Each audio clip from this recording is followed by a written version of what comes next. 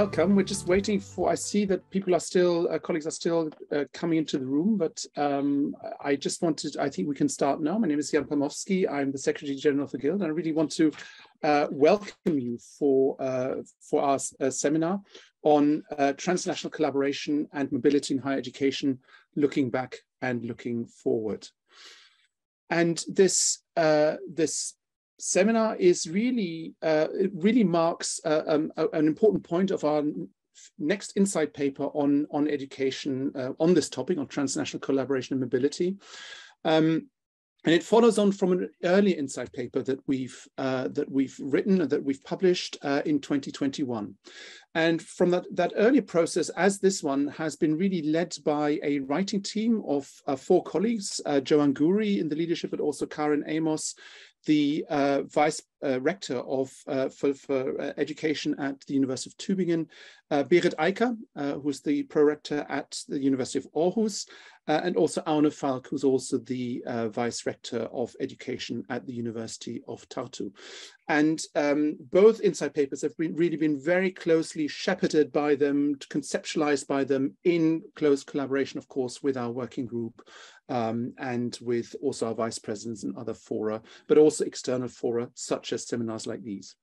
And if I may just share my 2 most single moments that give you a sense of these, what this process looked like and how we've come to this point. So if I were to describe this in 2 impressions, one was in a black night of the 27th of December of 2020, when the writing team met yet again, and there was Aune Falk dialing in from the middle of nowhere, somewhere out in the countryside. It was pitch black around her.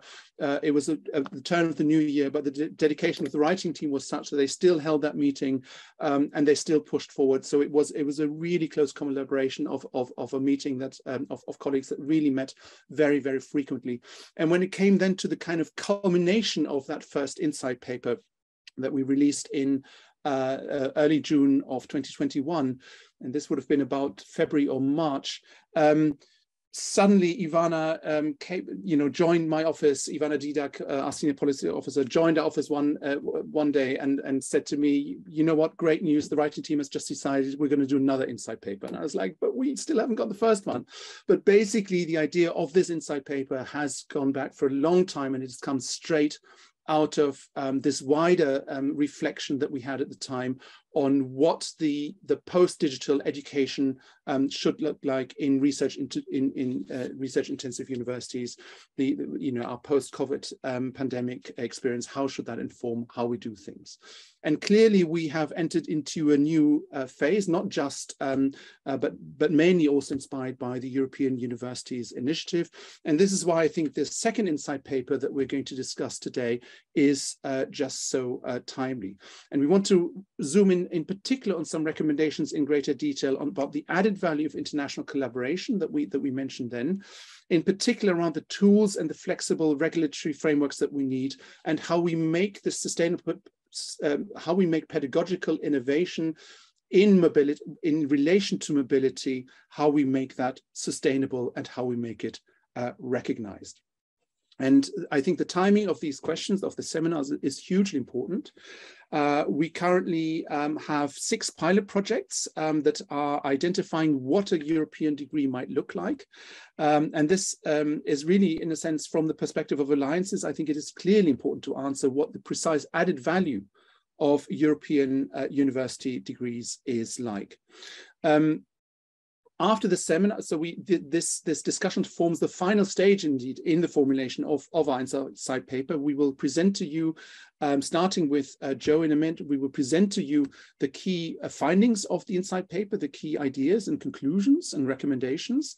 And that will be followed by a more in-depth study of one of the implications of these insight papers from the example of the Civis Alliance, before we will then go into discussion of the panel.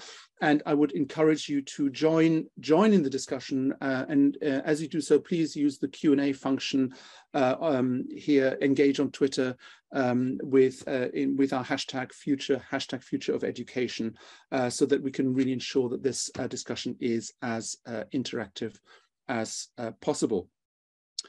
So just to introduce to you the other members of the panel, beyond Joe and Karen here, we have Raffaella Campanella from the University of Bologna. She's a vice rector from the University of Bologna for international relations.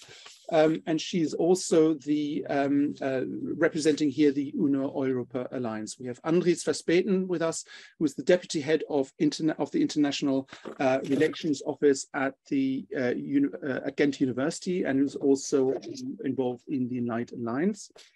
We have Florian Pachenka, who is a graduate from the University of Vienna, and has worked since 2005 at the Ministry of Education, and has been attaché in Brussels, where he is since 2010, where is now the head of the unit for education. And finally, we have Vidar Pedersen, who is currently the European Programs Director at the Norwegian Directorate for Higher Education and Skills, and who is also the National Agency Director for Norway for the Erasmus Plus program. So I would like to welcome the panel. I would welcome the audience for this seminar. And really to kick us off, I would really now invite Joanne Guri to really present this forthcoming insight paper, really by way of really inviting all of you to engage in this discussion about some of the key findings based on quite extensive, not only discussions within the Guild, but also research amongst the Guild members. Jo, the floor is yours. Thank you, Jan. I would also like to start by thanking the writing team from my end too. The paper is the product of 2 years' work and ongoing good collaboration, productive collaboration between us, as well as the Guild's Education Leaders Group. And of course, we hope it provides a space for dialogue and debate and feed into ongoing consultations, as Jan, as you said. So moving on quickly to the next slide, we respond to the current emphasis on education innovation, increasing smooth program level collaboration and connectedness internationally, and ambitious mobility targets that we're going to see following from the insight paper that Jan just introduced. Where we identified 6 key areas, which we have coming up on the screen, where we actually see the need to articulate the value added of international collaboration, invest in sustainable pedagogic innovation, and to identify the best way to build or enhance systems that provide agility and are based on trust to achieve the vision of the European University of the future. So back to the overview of what this paper is doing, we're looking into the triptych of transnational collaboration, innovation, and policy implications, drawing on evidence from research and examples of program activities, as colleagues will see in the insight paper itself in the very near future. We draw on 3 data sets and we really work to provide evidence-based recommendations, which we are going to discuss today. The paper will summarize 5 key recommendations, which I share at the end of my short contribution, and feeds into the consultations that have already been introduced. So why this now? So in order to move forward, we need the legacy of the past. We need to understand the current landscape. The experience, of course, of Erasmus Plus and the Bologna process provides us with a very strong foundation to build a vision and a strategy. And we have tools, we have the aspiration, the language, and the frame for European education. We have already tools on the table that the sector has been using to achieve student staff mobility, collaboration, and quality assurance, and of course, invaluable learnings from the challenges we met on the way. So the question that we are probing further is how we can move further and faster in order to be able to achieve the ideals of openness, flexibility, personal choice and scalability of the opportunity, and of course, equality and inclusion in higher education. The current mobility targets, particularly in the context of European alliances, are indicative of the vision, and of course, also promising programming come from the work of those alliances. So what we did in this paper is to map some of the core issues we believe we need and we can address in terms of really enhancing systems and tools for the future. Moving on, what you actually see on this slide draws on the literature and experience of our network.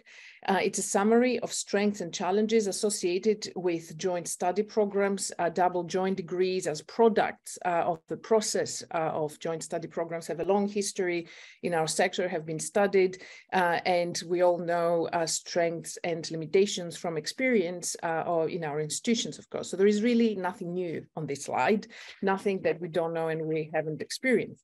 What is new and different and needs to be new and different to really achieve the potential that we have and the momentum we have right now is the opportunity to raise above and really address the challenge of building on what we do well and what we need to do differently to meet the needs of our students and the potential we have to change. We could spend a lot of time seeing issues on the slide as dichotomies or as issues that would be binaries negating each other and so on. This is not the way we're approaching it. It's not an either or. These are all positive learnings. This is the springboard of where we need to go. The position we're taking is that there is no one single solution. There is no one single design that provides the answer to all problems, opens all doors, meets all needs of our students. We need diversity, and we need to find ways to support diversity, to continue supporting diversity, to meet the needs of our students, as well as our regional and national contexts. We know that the demographic profile of our students is changing. The model of a student who spends 3 to 5 years in full-time education is no longer the norm. So we need to think and imagine differently for the education of the future. Similarly here, we actually see parameters, again, from the analysis of our data that influence and play a central role in the experience of staff, students, and our institution in being able to provide program-level connectedness. Collaboration in teaching and learning, of course, has potential for looking into the local relevance of global problems, provide quality of experience.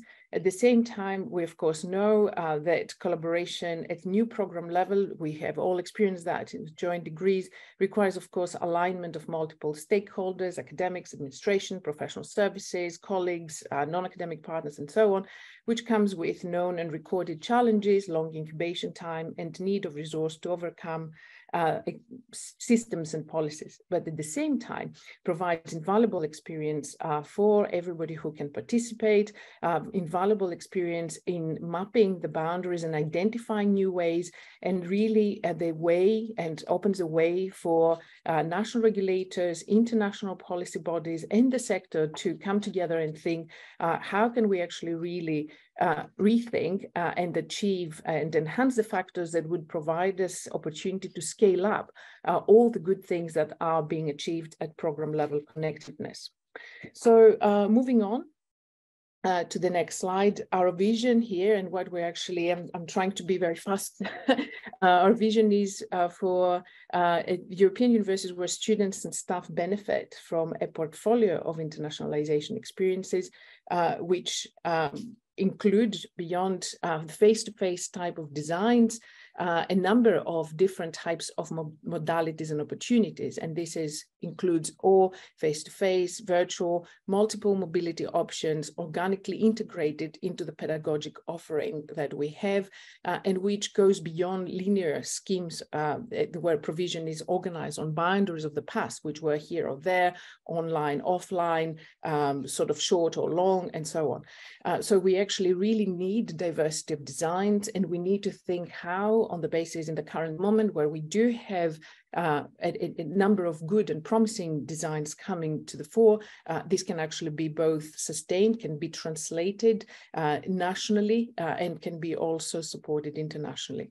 So we need a clear policy design that supports institutions and national bodies to enable the academy to move towards different systems of design and offer teaching and learning alongside the necessary resource, of course, to embed and implement innovation.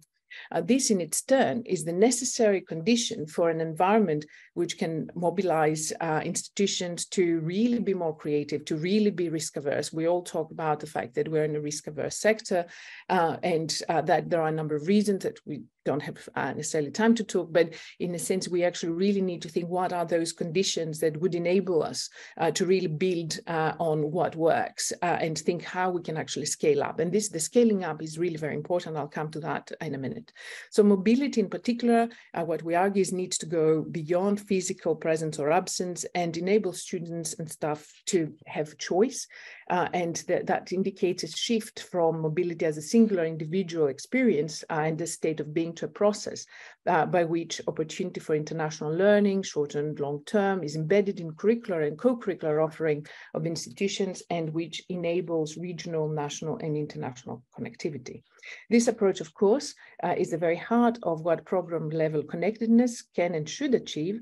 And in order for this to happen, we need tangible support of diversity of designs.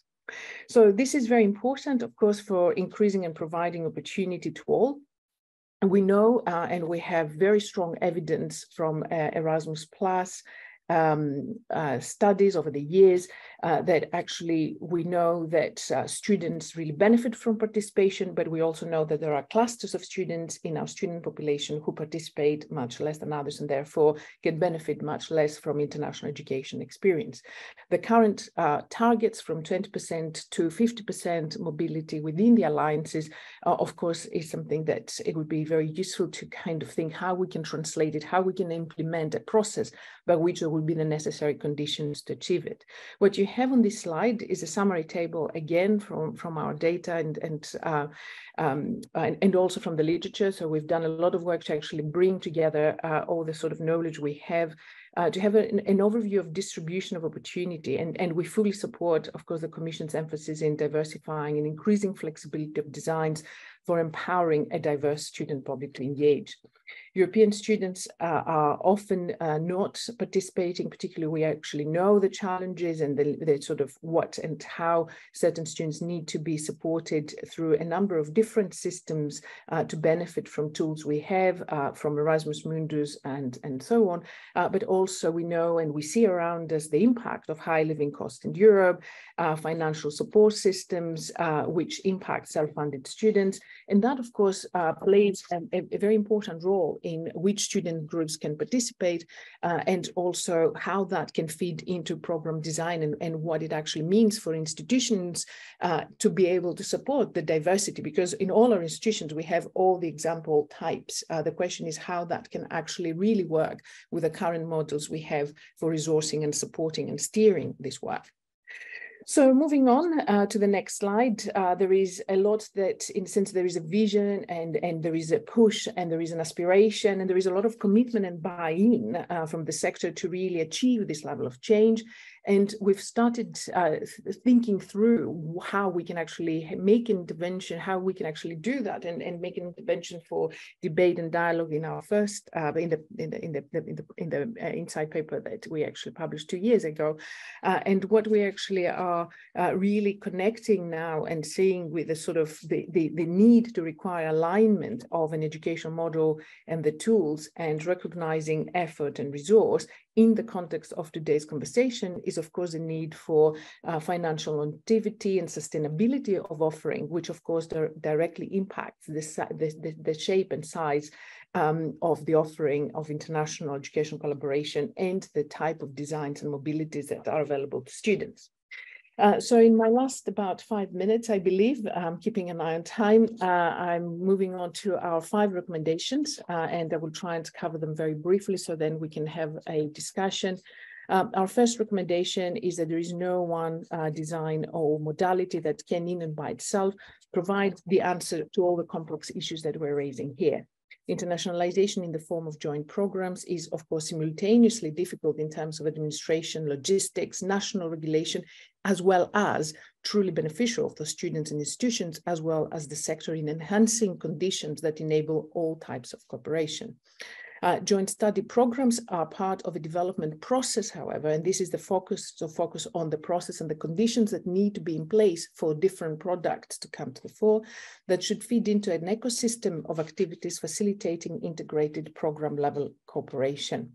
Current initiatives, such as European degree labels, is oriented towards particular products that we actually know and we need to think how we can scale up and broaden. And this is in line with regulatory priorities and the aspiration and the necessary aspiration to facilitate structural collaboration. Other types of collaboration, however, are equally important and should be actively and continue to be actively and tangibly recognized to be attractive to the variety of universities that make our sector. This opens a space for connecting with also different tools and other tools, alternative forms of credit recognition, and the diversity of designs and innovation, which would connect with the structural, the structures for growth that come from the work that is already providing us good results. So both the Commission and the sector should continue to promote diversity of approaches to collaboration, including models that are not necessarily and would not necessarily lead linearly to a degree in the legal sense, but will get us there through an ecosystem of opportunity, which then means that experimentation and creativity can really continue to grow and provide us important learnings for the future. Therefore, looking towards the European degree, we have an opportunity to focus on what we can do that we cannot already do with the tools we have on the table, and recognition of a greater diversity of collaboration, national and local structures for moving promising pilot to the mainstream, visibility of pedagogic products, or further enhancing visibility of pedagogic products beyond the academy should and could, of course, be in our priorities. Alliances can become the conduit for doing things differently, particularly in connecting the higher education pedagogic offering to the complexity of the world around us, addressing challenges of interdisciplinarity, and sort of really provide more in the tools that we already have in the toolkit. International education based on strong relationship and trust are the only way for partnerships to become more than the sum of their parts. And really, this is what I believe we're talking about today. How we, in order to dare to imagine a truly global, connected, locally relevant education, we need to be more than the sum of our parts.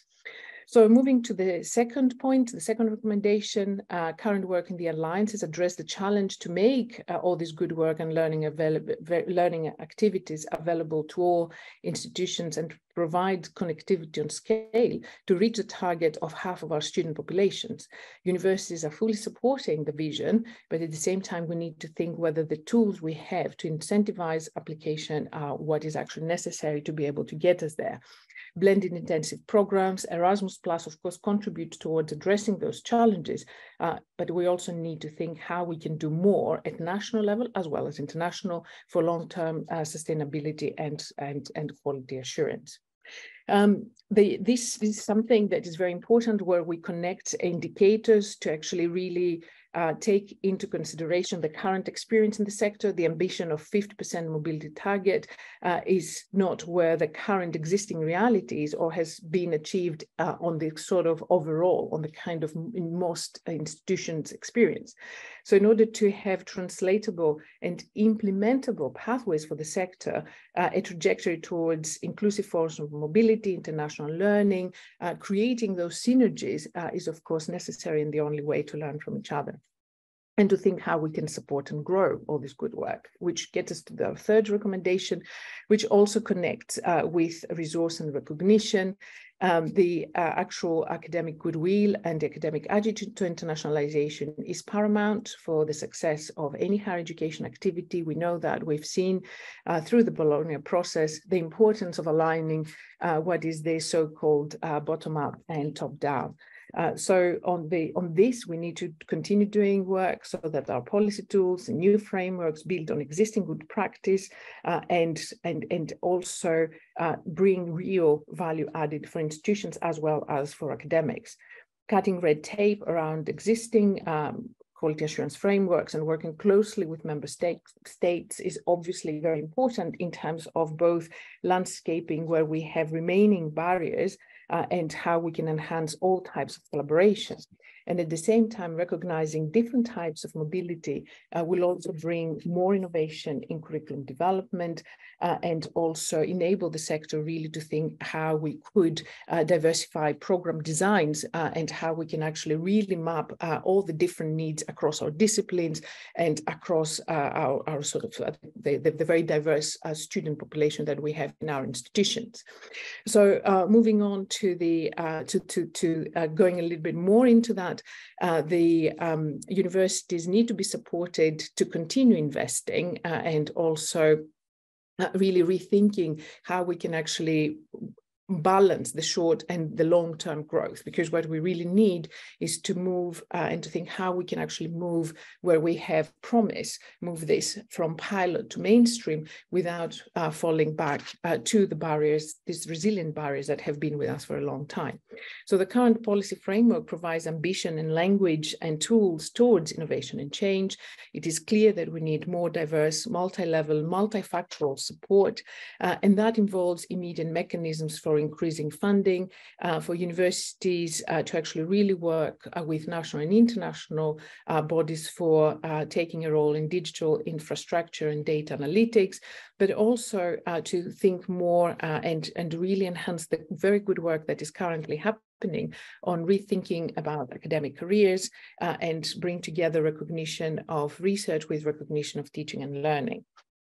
And then the sort of moving to that, we actually really need to think what is and how the sector can have the means to carry out internationalization and all the stakeholders from the Commission, the national regulators, to collaborate in the development of regulatory frameworks and tools for individual institutions as well as for the Alliance to be able to orient towards diversity of design and of course the necessary funding needs to be reflected in the priorities of the national funding of member states. So to conclude with our final recommendation, of course, that's very important to recognize and that universities are not a homogeneous category. They play a unique role in very diverse regional, national, and international ecosystems. And accordingly, designs for global education need exactly to cover and be sensitive to the diversity in the sector and the needs of our students and societies. So universities need to embrace the changing landscape as they do, and also to be supported in continuing leading the ways and providing pathways for global education, which of course moves and addresses the challenge of how to actually bring separate sets of activities and programs, which all have brought so much, but at the same time, all have taught us so much about the challenge of connecting, of really embedding and bringing global connectedness in the university's core business, which is teaching, research, and innovation. So universities should work and should be supported to work more with national regulators, the European Commission in identifying ways to steer and incentivize transnational collaboration, particularly in priority areas, so that all this value that came also from grassroots initiatives and institutional and international priorities to come together and be aligned so that they can be supported to grow. So in closing, we actually see that the participation of the sector and all the sort of the good work and the conversation indicates the current dynamic of the moment, the buy-in. We need and we have an opportunity to build on the momentum. We have an opportunity to articulate and really translate nationally and locally the value of transnational collaboration. And the sort of what you see here is from our first paper, where we really put emphasis on thinking and articulating what type of collaboration adds value in which circumstance, and the tools to really continue supporting the diversity that we actually need. And for that, member states, the European Commission, senior university leadership need to do change themselves and enable the sector to continue leading the way. We hope these papers contribute to current work and the joint effort for building a sustainable approach to transcending borders and boundaries in collaboration and mobility, and to contribute towards the use of our collective power to truly reimagine and implement future-proof pedagogic innovation and a model for the future of research-led innovation in our offering. Thank you very much. Thank you so much, Jo. And maybe just to pick up the last point that you made about the importance of this dialogue, this very close dialogue between universities and policymakers. This is, of course, really the substance of what we're doing today. And that's why I'm why it's what I'm particularly pleased, of course, that Vanessa Devier-Santon from the European Commission is also here, who has been in this dialogue with us really from the very beginning of the European Universities Initiative, but of course also from much earlier than that. And so I'm particularly mortified, Vanessa, that I forgot to introduce you at the beginning, so I do apologize for that. But maybe before we hear from other members of the panel, I would like to invite Karin, because Joe, you've presented at a very high level the key points that that we've been working on that we would like to discuss. But I think it'd be really good now to hear from Karin, maybe about to flesh out in a bit more in depth some of the issues you've been talking about around the diversity of approach that we need to bring to this, and maybe questions around scalability and thinking maybe in new ways about what mobility means and how it can be approached from the Civis Alliance that the University of Tübingen is involved in. Karin. Yeah, thank you very much, Jan. Thank you very much, Joe, for this brilliant introduction and this brilliant summary of an extremely complex paper that really fleshes out the entire landscape and that charts the territory in its entirety and reflects upon it. So as always, you did a wonderful job, and I'm very grateful also to Jan for having put the group together initially, and we have a lot of fun working together, and we are very, very glad for the leadership of Joe, who is our main author and our main designer, and make sure that we deliver what we need for her to draw things together. So it's really a wonderful opportunity of collaboration. And we're now very, very happy to share these ideas with a wider audience, and are very much looking forward to your input. So we are not a closed shop. And I will, in a short while, focus on one of the smaller units that we can also discuss when we talk about mobility. And I will do so in the context of the European University Alliance that Tübingen is a member of, which is called Civis. But before doing so, I need maybe to voice a number of caveats by stressing that what I will be talking about is but one example. And it does definitely not imply that this is the only one or even a privileged mode, as Joe has very rightly underlined strongly, is we need a multiplicity of approaches. We need a wide portfolio in order to address the range of tasks and needs and intentions that we have with our European education offers. And the other caveat I'd like to voice is the example that I will be discussing is a little bit out of the ordinary, because the responsible unit here is not the faculty, which usually is responsible for running programs, but it is a subunit of the central administration concerned with teaching and learning. But nevertheless, these offerings are subject to the same academic standards that are applied across the university, and the offerings are also delivered by our academics. And lastly, highlighting these offers by no means, let me stress that again strongly, implies to value other activities less, or to deny that developing full-fledged degree programs should be devalued. Let me briefly begin by setting the context. The University of Tübingen is pretty much in the middle of Europe and is part of a rich ecosystem of research institutions, especially in the natural sciences. Because of its physical environment, there is a difference between faculties, as we say, down in the valley or up on the hill. And the chart that you see here includes both parts of the campus, but the bulk of the research collaboration is up on the hill, because as you see, a lot is related to medicine and the natural sciences. More than a decade ago, we had a huge internal reform and merged some faculties into larger entities, so that now we have 6 faculties and 1 center operating like a faculty, the Center for Islamic Theology. As I already said, the main units of running programs and granting degrees are, of course, the faculties. And you might be surprised to see the sheer number of the programs that Tübingen is running. But don't be misled. The number 345 includes a combination programs. That means sometimes we have to accredit parts of study programs, those parts that do have their own legal documents, so to speak. So we count a lot into this. As you see, we have 52 52 international study tracks, of which 36 are English speaking, and 7 of which have an inbuilt obligatory mobility. We have at this point 9, will soon have more than that, double or multiple degree programs. The following slide provides a range, provides examples of the range of offerings.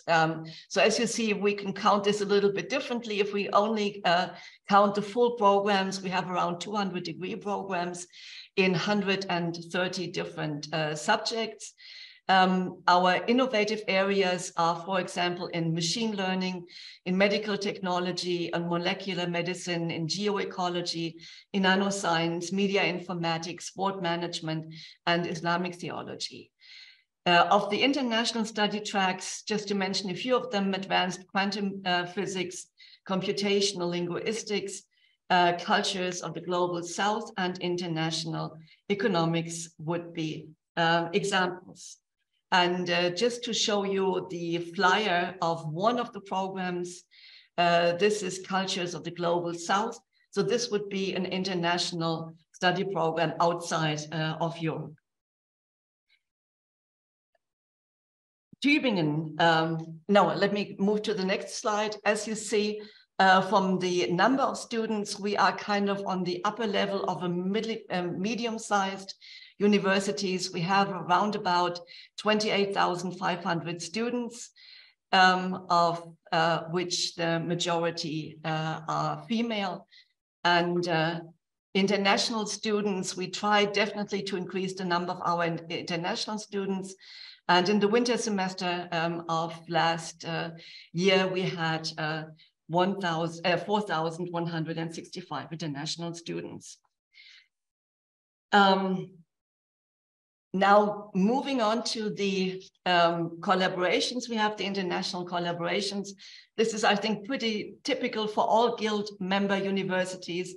It's a large portfolio in all continents of the world, but of course, with a very, very strong emphasis on Europe. And this is what we will now talk about when I introduce CIVIS. CIVIS, the CIVIS Alliance includes 11 universities, 2 of which are non-European Union member states, the University of Glasgow and the University of Lausanne. Together, we are a very large alliance as far as student numbers is concerned. Namely, we have round about 500,000 students in the entire alliance. So that is a large number of students and a large number of staff. The reason for this is that many universities in the alliance are capital universities, universities in large European capitals with high numbers of students and staff, academics and researchers. And so this explains also the high number of students. The Alliance tries to work systems-wide, which is the reason why it has a very complex structure. So we do not focus on one particular area, but on a whole range. So I think we could move to the next slide. One of the key features of CIVIS is that it is organized in what we call hubs. And these hubs try to address crucial questions of global concern, such as climate and environment, society, culture, heritage, digital and technological transformation, cities, territories, and mobilities. And as you can see, each hub is led by 2 service partner universities, but the University of Aix-Marseille is the project leader. It is responsible for running the entire project. Now, talking about student mobility and talking about developing full-fledged programs, I am happy to report at this point, although we are not quite there yet, but it's underway. I'm happy to report on a master's in the making in Hub 1, Climate, Environment, and Energy. This will be a transdisciplinary and international master's program involving a number of service partners. It's very complex. It will include the natural sciences and the humanities and social sciences. And at this point, it is designed to serve around 50 to 60 students. As a civis master, it would inevitably involve student mobility. And now, as Joe has written in the paper, these programs with integrated mobilities are designed for a relatively small number of students. If we would realize mobility for students across the entire Civis Alliance, and if the aim would be 50%, to reach 50% of student mobility, we are talking about how can we reach 250,000 students. And it is clear from the sheer number that we have to think of other offerings as well. So we need to think of how to develop offerings with a lower threshold. But whatever formats we choose, they need to fit with our priorities and opportunities. So I'm sure that you will recognize from your own alliances a number of features that cut across, like the international experience, things like a passport or a badge, I think is also a common feature, to have summer or winter schools, to have flexible mobility, of course, also to strongly emphasize the student voice in a student council, but also serve academics in integrating them and making sure that they have the infrastructure they need in order to develop, for example, their common programs. So against this background, I will now introduce to you, this is another slide that shows you the setting, the various features that have been set up by Civis in order to make it really work across the entire system.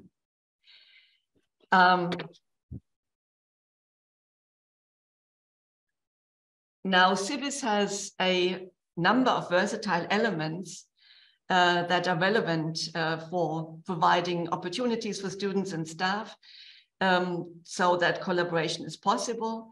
And now let me zoom in to what we have designated as micro-programs. Overall, let me state that the University of Bucharest is our motor here when it comes to pushing innovation and laying the infrastructural groundwork. Very important, and this is just one name I would really like to mention, is my dear colleague, Romice Yuku, who some of you know, who is extremely active and very passionate in pushing these developments forward. So what we do, for example, is we try to develop a common educational framework.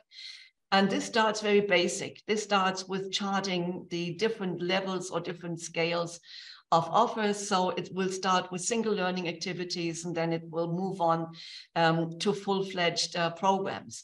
The reason why the bubbles are not filled out is that sometimes it's not as simple as it might sound. Sometimes the distinction between single and multi-structured learning activities are not that easy, although one would think it would be. Now, let me introduce you the micro programs. The micro programs were initiated, one of the nuclei, you might say, is the Tübingen Transdisciplinary Course Program. And the background of this is that Tübingen very early had decided to allocate 21 credit points for transdisciplinary course offerings and career-oriented services. The Transdisciplinary Course Program currently has around 150 offerings and has as its central idea to encourage students to assume responsibility in and for society. And these offerings address key areas of concern and are often designed as building blocks that eventually lead to a certificate, such as our Studium Ökologicum, for example, when it comes to environmental questions, or civic engagement, which I will talk about in a second. Another hallmark of the program is its service learning orientation. And one prominent area where these two approaches came together is our Global Awareness Education program. And with this background, with these features in place, it was almost natural for us to use the format and redesign or redesignate it as micro programs open for civis. The key players in this regard, besides the University of Tübingen, are the universities in Bucharest, Madrid, and Athens. And given the focus of civis on relations of the university to civil society, and given the various activities in this area in our different universities, we designed the micro program on civic engagement, which the colleagues in the meantime have developed as a blended intensive program, short a BIP. Another example is a course that I will talk about shortly. So this is basically a slide that talks about what civis, what the micro program civic engagement is about, what the aims are, and what you will get out of the program if you are a student. So it has a number of flexible features, such as you can design your own curriculum by choosing from a number of courses. You can move forward at your own pace, and you will interact with academics and students across Europe. So the next slide basically highlights what this is about. Turn knowledge into action. Civic engagement has a strong component of where civil society comes into play and where the university and civil society interact. I think I have to move a little bit quicker forward. I'm sure that the webinar is recorded, and so you can have a look at the slides at your own pace. Later on, there's a number of just, administrative things, what is it? What are the various units doing that are components of the program? Then, of course, in the next slide, you get an idea of how are the credit points allocated to the different units. And finally, you will see the program. That would be the next slide. Just to give you an idea, so that is at one glance, you see who is involved, what are the ideas of the course, what is the literature that it's based on, and then what do you have to do, what are the teaching methods and the study methods. And then, of course, finally, what's kind of cut off at this slide is, what is the oh yeah, there it is. What is the component where you actually are physically mobile?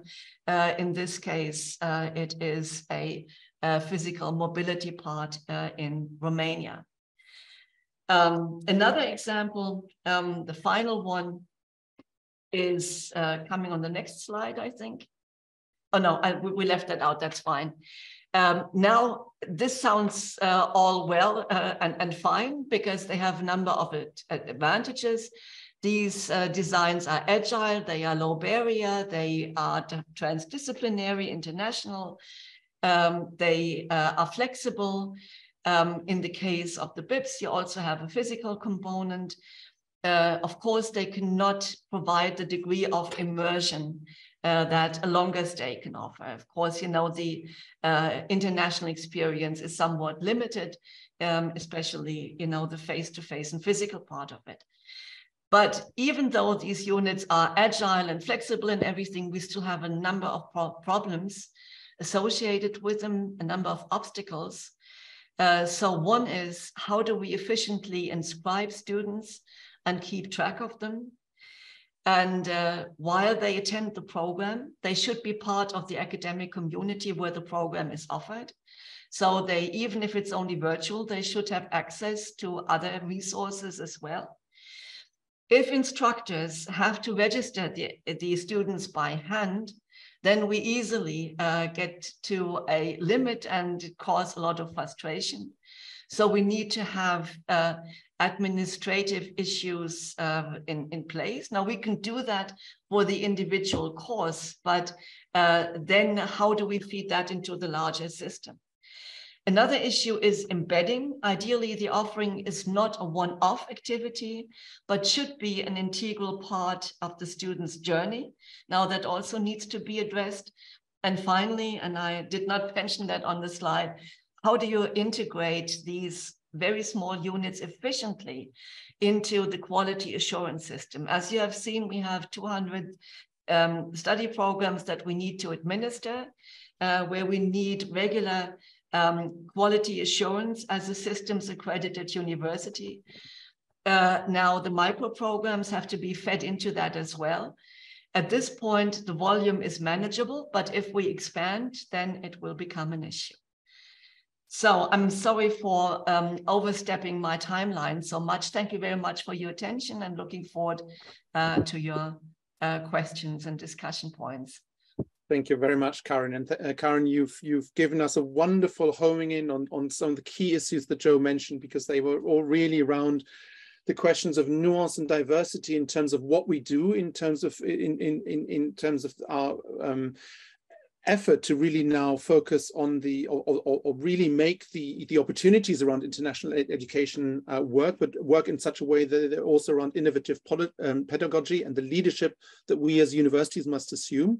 They all really address this issue of scalability, or at least raise the question about how we make things scalable and embed them, as you noted it.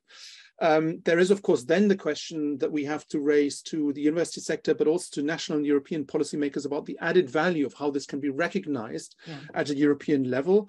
And of course, there are fundamental issues also really about the incentivization that are behind what you were talking about, you know, the sheer effort that it takes to do this, and how we ensure that these things, again, are embedded in what universities do. So I really would now like to invite our other panelists to switch on their cameras. And Rafaela, you're the first to switch on your camera, so you're the first person I get to ask, which is great. But you are deeply involved from the University of Bologna in Una Europa and in terms of its pedagogical drives. We've heard a lot, I think, about Una Europa's joint degree recently. But yeah, just if I maybe can invite you to have some reflections for 5 minutes or so about what you've heard from Karen or Joe from your own experience in Una Europa. Yes, thank you very much. Really glad to be here. So my view is both from Bologna and more widely from Una Europa. I'd just like to remark a couple of things with respect to the really important, relevant, and strong point we are experiencing these days, and at the same time raise a couple of challenges. So with respect to what we really think is an added value right now, we are pretty much engaged right now also in the call on the European label for joint degrees. We're working a lot on that. And we believe that's really gonna make a difference eventually, insofar as it is something which is planned as systematic, something which is gonna last in the long run, something which is gonna have some added value also with respect to the previous experiences within the Erasmus program.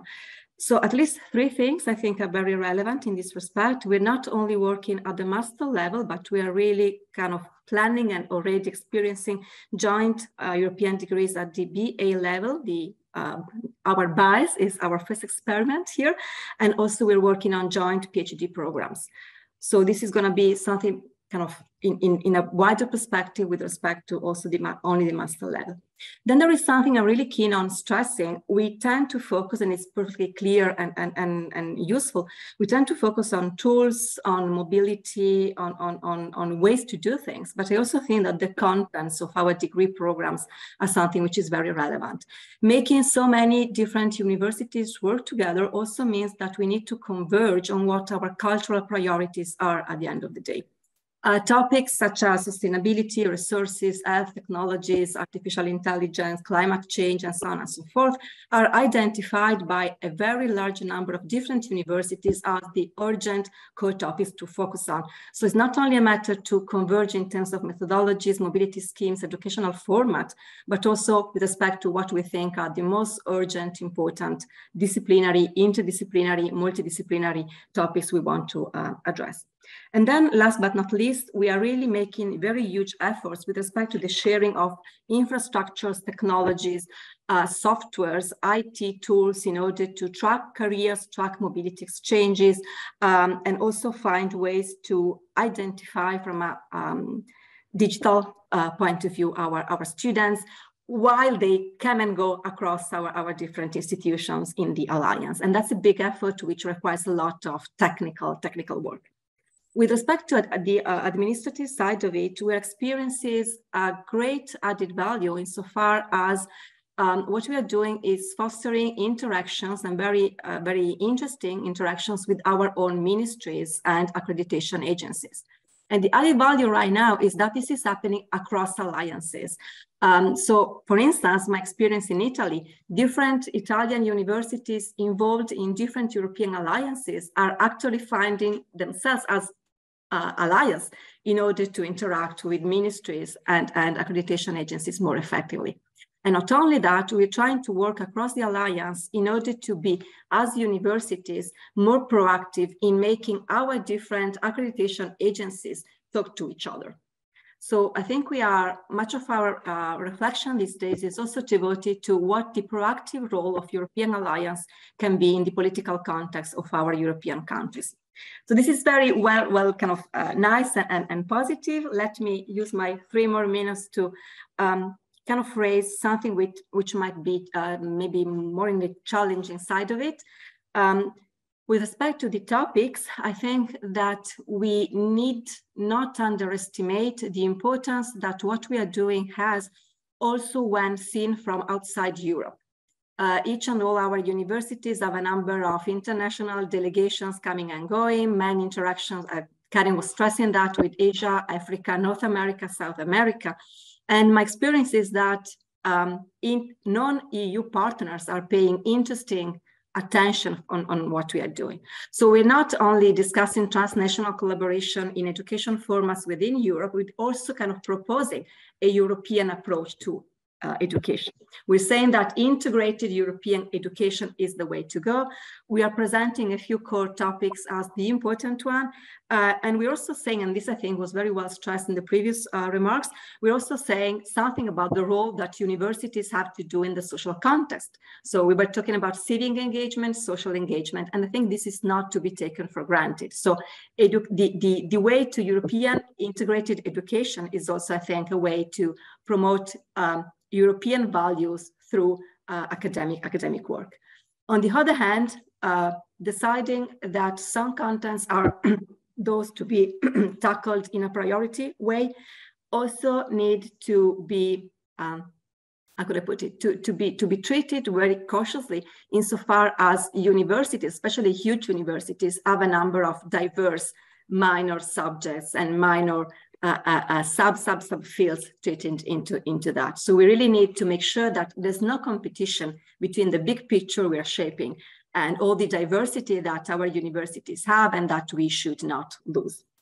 And then the other challenge I see is that with respect to inclusivity, which I can see at least into different ways. On the one hand, if we want to motivate our academic staff and our administrative staff in pursue this long lasting and long run effort, we need to make incentives, which might be financial incentives or different ways of promote and motivate them in the long run. We need to make our degree programs inclusive in the sense that European degrees, joint degrees, do not have to be for a very small fraction of our students. And then I think the only, not the only, but a risk that I really think we need to focus on is, given how much committed and how much strongly we believe in what we are doing, we need not run the risk of having, in the long run, first class and second class degree. So first class and second class students. And this is for now. I hope I stick to my 5 minutes. Thanks a lot. That's wonderful, Raffaella. You brought in so many points that deepen the discussion, but also add implicit issues that maybe weren't so explicit before.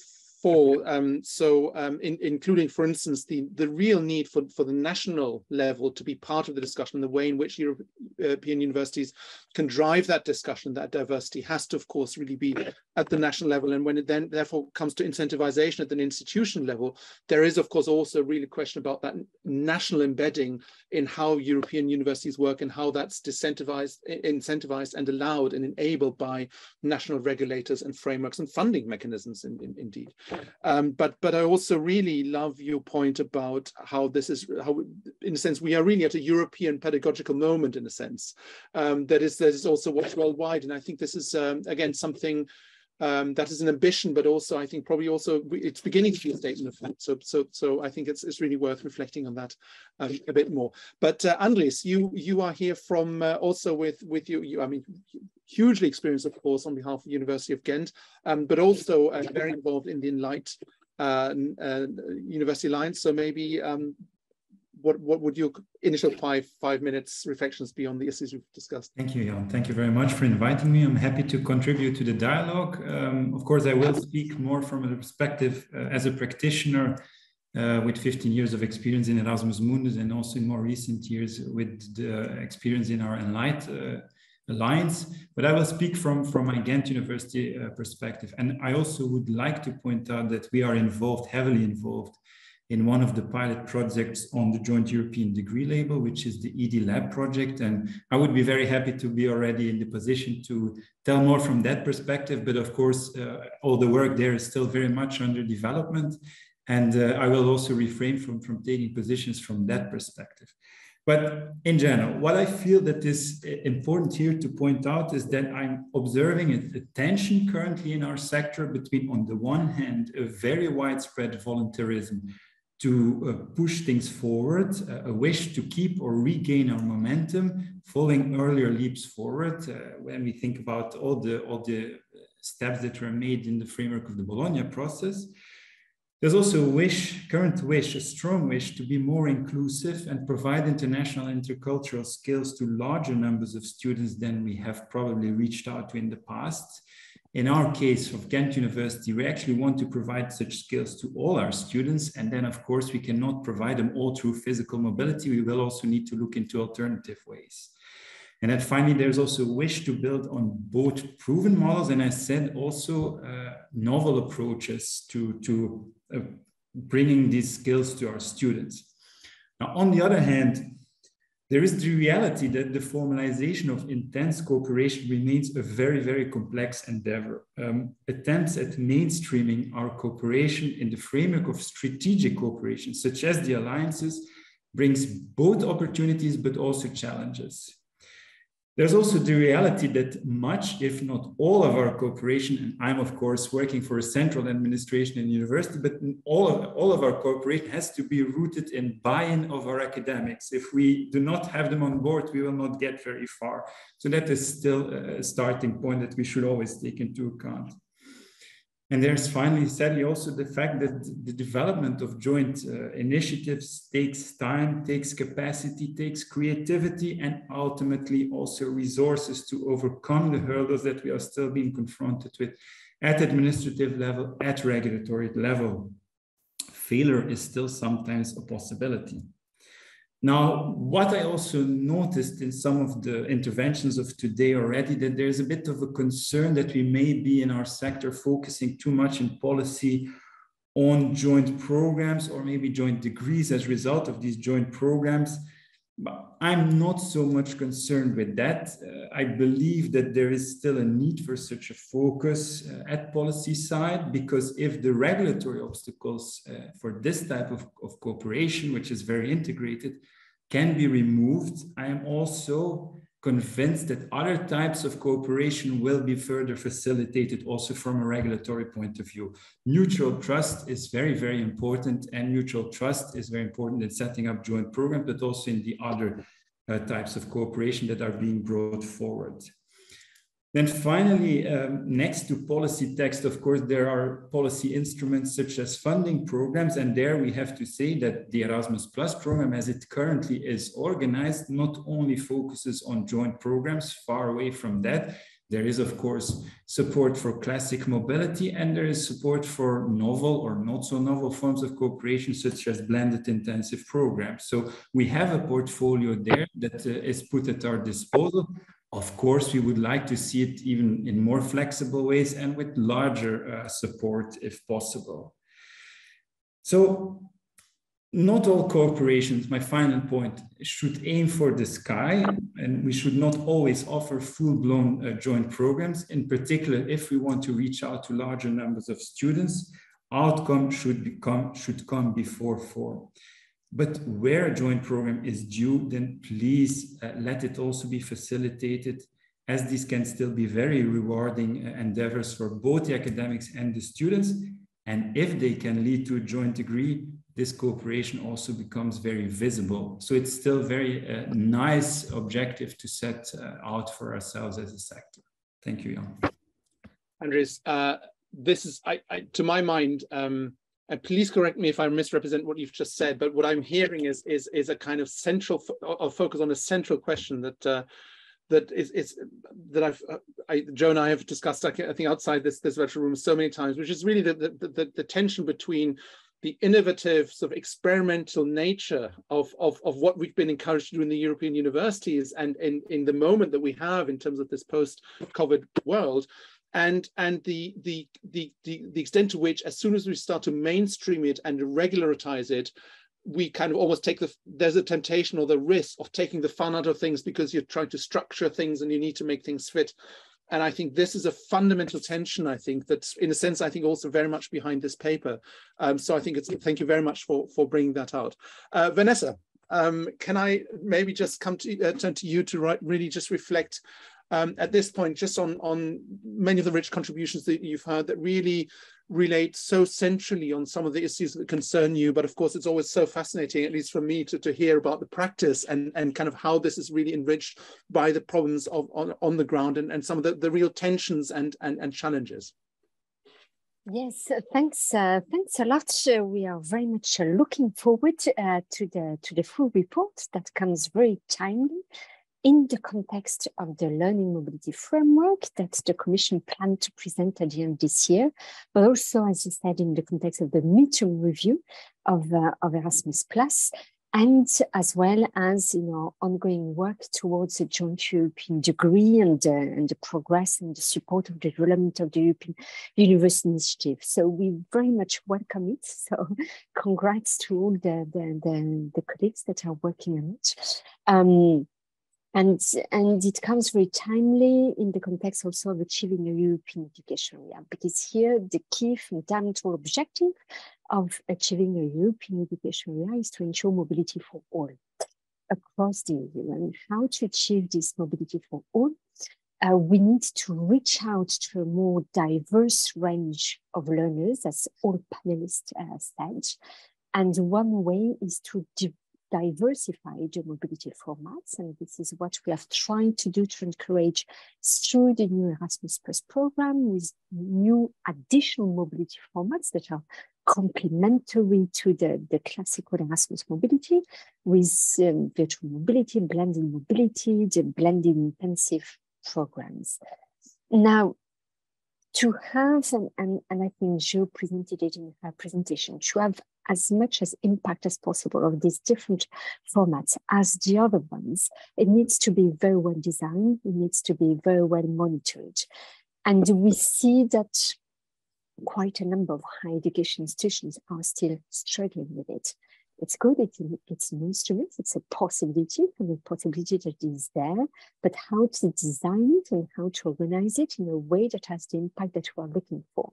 I think there is still some room for reflection there collectively, that we need to have in the context of the midterm review of Erasmus+, so that we can certainly, there is a need to share good practices to accompany those higher education institutions that are maybe more struggling than others with that, to increase the further take-up. Then, of course, the ideal way to make sure that a large majority of students can benefit from this diversity of media formats is to embed it into the curriculum. And to embed into the curriculum, this requires quite a number of key enablers that we have tried to address in the European Strategy for Universities that we presented last year. One is definitely to review, redesign the existing programs to embed these different mobility formats. It can take the form of joint study and joint programs at the end, but not necessarily. It can take the form of micro programs, micro ventures. It can take many different formats. But of course, we need to give incentives and we need to valorize all this work from academics.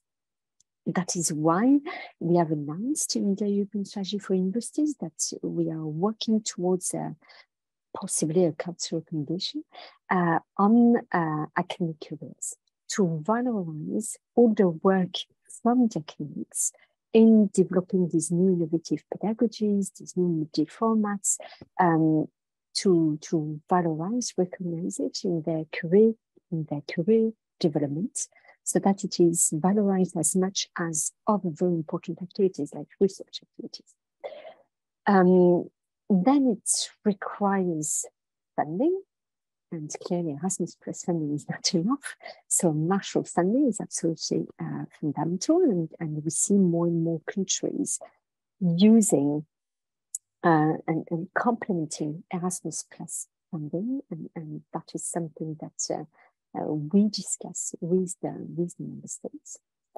Then we need to ensure automatic recognition of all these different formats of mobilities. We published a report on the February that shows that some progress has been made, but that still a lot of progress remain to be made.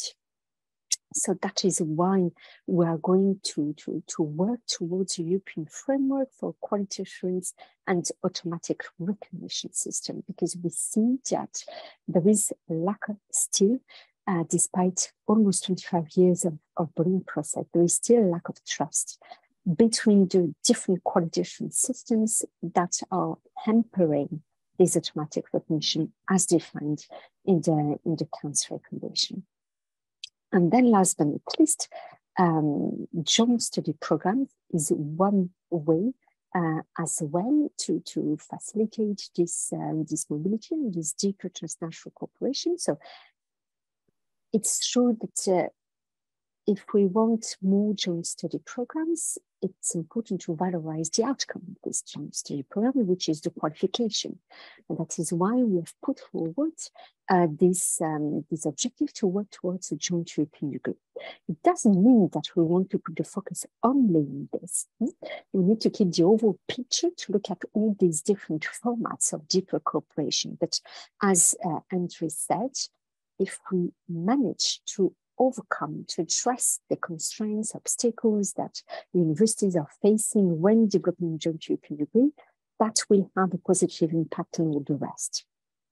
So, but there are still a lot of progress to be made, we see, and some of the panelists have presented the challenges when delivering a joint European degree or joint programs. There are some reforms to be made in some member states if we want to bring more coherence. There are still national laws that hamper recognition of digital education, others that are hampering multilingualism, others that are hampering facilitating quality assurance and accreditation.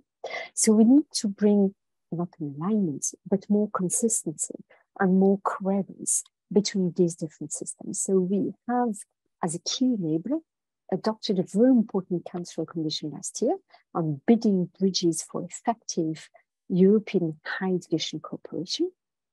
Now we are 1 year after this adoption, and we have just launched a survey to all the ministries to assess what they have done. And we know some member states have really initiated new reforms, which is extremely positive, and others that are planning new reforms. So by the summer, we'll have a good overview on where we stand on the progress made and progress still to be made. Now, quality assurance accreditation is a very important factor to facilitate it. We need more future-proof and agile quality and accreditation systems. And it was interesting in the context of the Erasmus Plus Key Fit project to see that the top challenge that universities, but also quality assurance agencies are facing is quality assurance in the context of transnational cooperation. We are not there yet. So that is also why we are aiming at presenting some recommendations, possibly next year, on that very important aspect. So at European level, we are really, really working on these key enablers that have been addressed in the presentation, that I'm sure will be addressed in the report. Now, of course, any food and feedings, any suggestions in the reports on the necessary recommendations, necessary reforms are, of course, very much welcome to feed us into this work. Thank you. Thank you, Vanessa. And so a lot still to do, but I think you've really outlined some of the key priorities in terms of, and I think there's clear agreement that we need sort of a diversity of approach, but we also really need to work at all levels, and that includes very much the joint degree level. And what brings all these together, it seems to me, is a critical question of trust across institutions, but clearly also across national systems. And I think that's also come through in some of the other contributions from different perspectives. Thank you. Can I maybe just turn to Vida in terms of your reflections on what you've heard? I mean, sure, tons of points to pick up on, but 5 minutes. Yes, thanks to you. Thanks a lot, and thanks for inviting me here, and thanks for for addressing this issue of international cooperation and mobility in a wider context than is often the case. In the context of quality in education. Collaboration is central to achieving increased quality in education. That's a very positive starting point, I think. In research, for instance, we've seen international collaboration has for a long time had a very high status and been seen as more or less a necessary prerequisite for quality, whereas education very often is seen much more in a national context and anchored in this purely national context. So that is very, very positive. Now, I joined this panel not with an institutional perspective, of course, but that of a national agency, Erasmus Plus, but also a government directorate and an ACA member organization, that should be noted. And in the 20 years that I've worked on international, more than 20 years now, on international cooperation in higher education, there is a notable change, I think, in the past few years. Engagement in international partnerships were until recently something that individual academics engaged in with very little institutional support. And likewise, student mobility was, and I guess to a certain extent is still, seen largely as an administrative undertaking, not really academically essential at any level. Even going not more than maybe around 5 years back in time, we often met with rectors and deans from our universities who were not even aware that Erasmus Plus offered more opportunities than student mobility, and basically had very few thoughts on how to use the program in its full scope. And that has changed, I must say. And I think the game changer in that respect is the European University Initiative. And this is not a webinar about the initiative, although it's central. I think it's fair to say that I'm not sure this webinar would have taken place with its current focus without the existence of the European University Alliances. And by designing an initiative which encompasses and furthers institution-wide cooperation, I think the Commission has created a scheme which enables universities to view their international collaboration in a more holistic perspective and connected to national priorities and institutional priorities or regional priorities also, where that is relevant.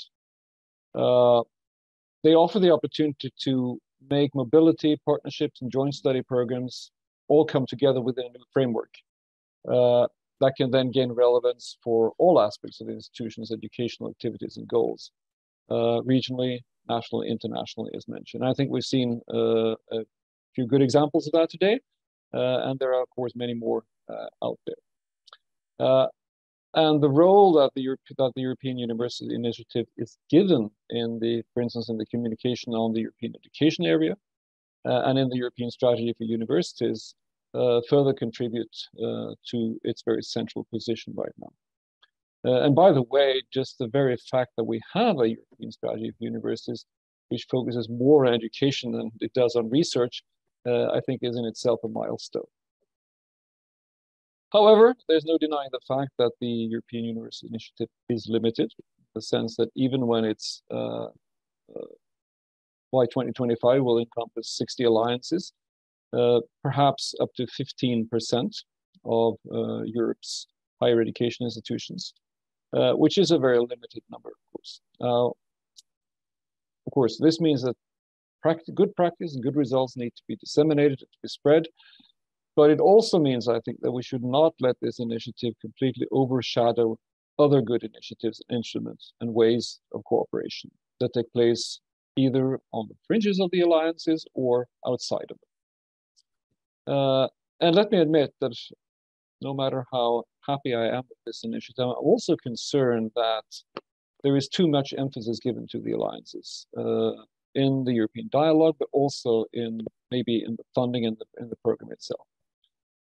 If European higher education is to truly transform, the alliances cannot be the only answer, as I think there is a tendency to in the European strategy for universities. We need to recognize that educational excellence and quality can be achieved also through other and smaller initiatives like cooperation partnerships, the Erasmus Mundus program, which celebrates its 20th year next year.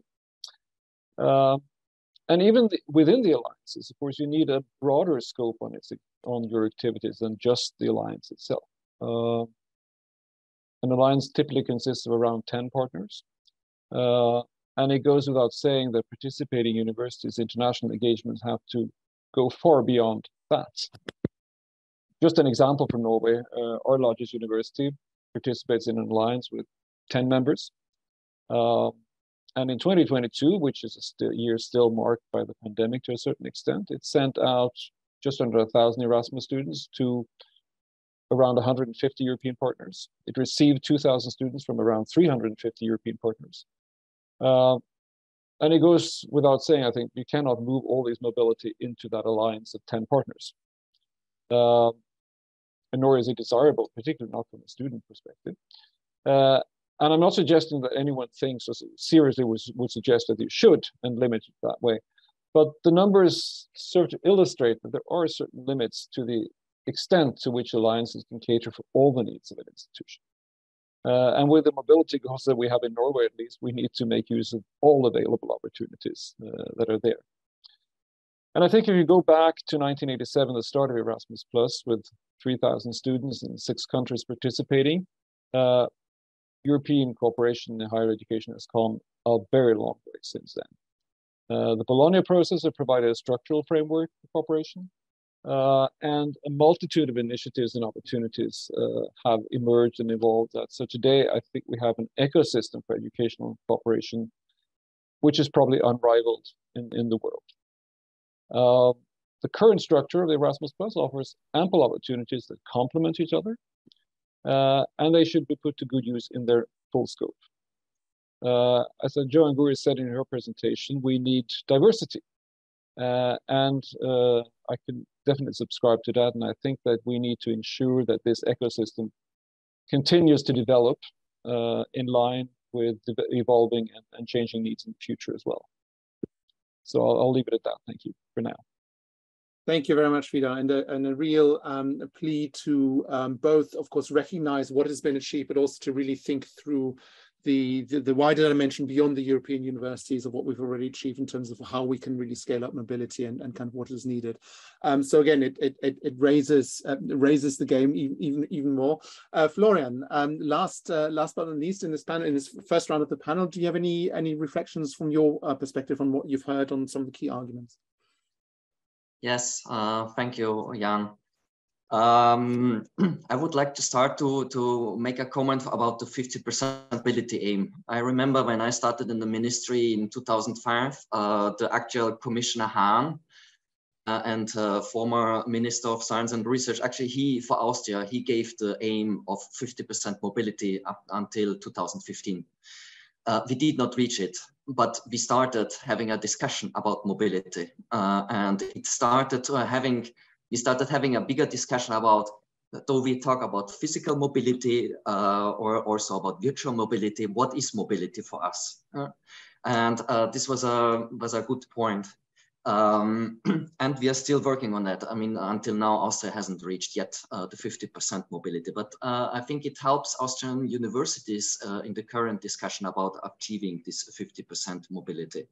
Of course, in that time, we did not have all the possibilities, or maybe we had them, but we did not use them, all the possibilities that we have nowadays.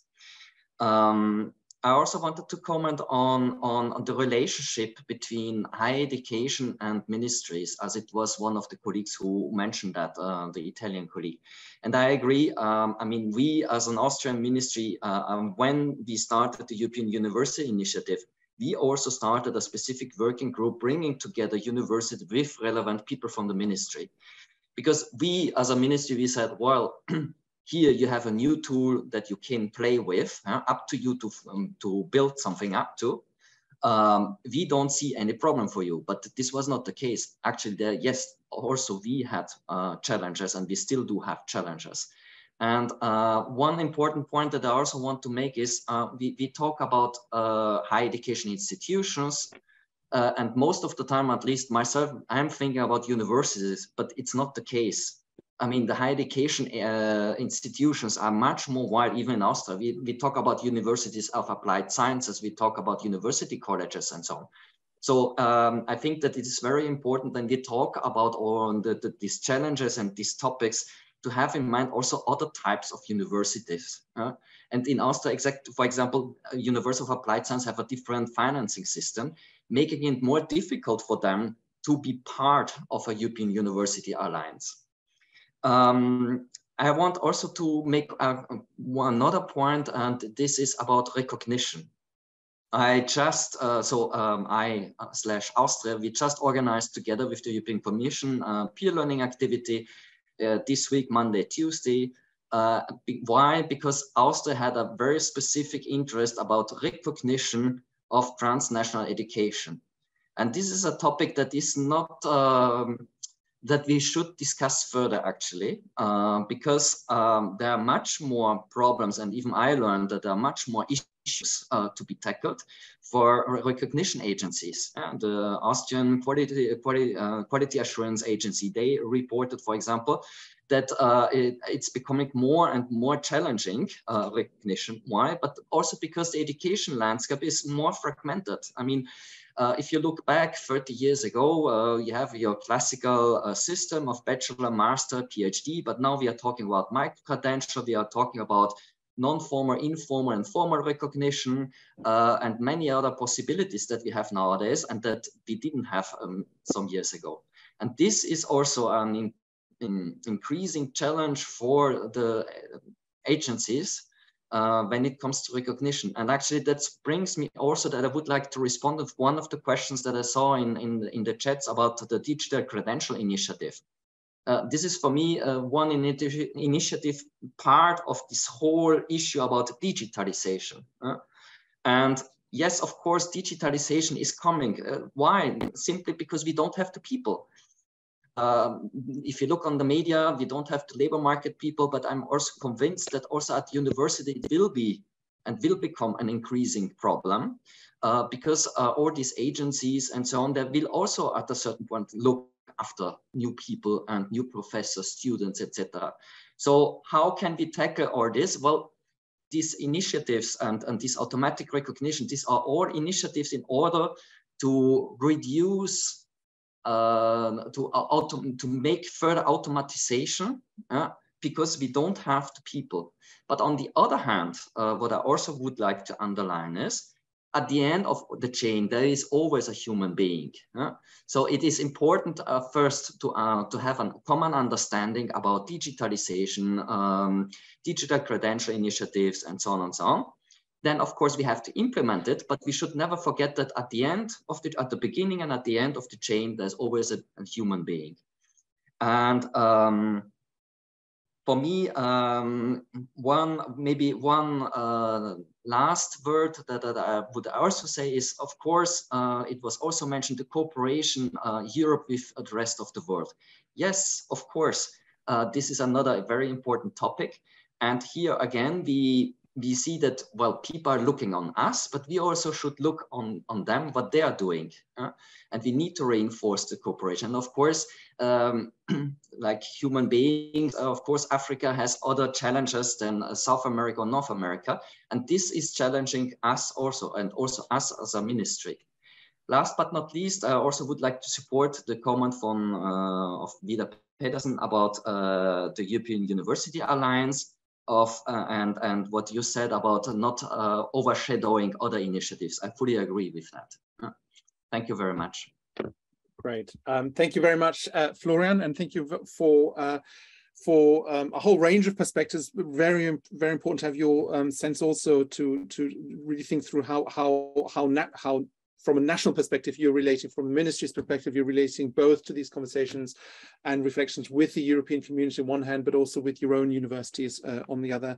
But also, again, very important, I think, to have this final pointed towards the rest of the world and the bilateral way in which we need to look to each other and the diversity that also brings to our perspectives.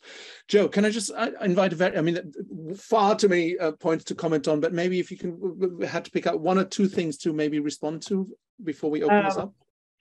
Absolutely. Thank you. Really a diversity of points as a sort of the complexity of the issues we're discussing. I'll just speak on three in the interest of time that I sort of been reflecting on.